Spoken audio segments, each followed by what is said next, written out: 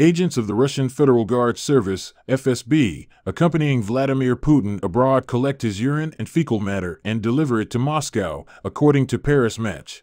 They are supposed to do this in order to conceal information about Putin's possible illnesses. At one time, the excrement was exported in October 2019 during Putin's visit to Saudi Arabia, according to the portal.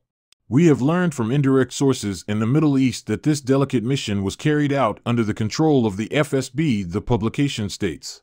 Namely, the policeman was supposed to put Putin's excrement in bags specially designed for that purpose so as not to leave traces and deliver it all to Russia in a special suitcase, allegedly, in 2017 during Putin's visit to France.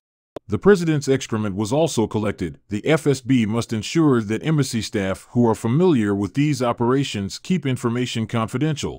An April project published an investigation into the health of Russian President Vladimir Putin, which revealed that he regularly bathes with reindeer horns and has his own medical team that accompanies him on all trips. Putin's most common companions are otorhinolaryngologists Alexei Shcheglov and Igor Yesikov, and surgeon Yevgeny Selivanov. Since February, people close to the president have been required to submit stool samples several times a week due to enhanced security measures.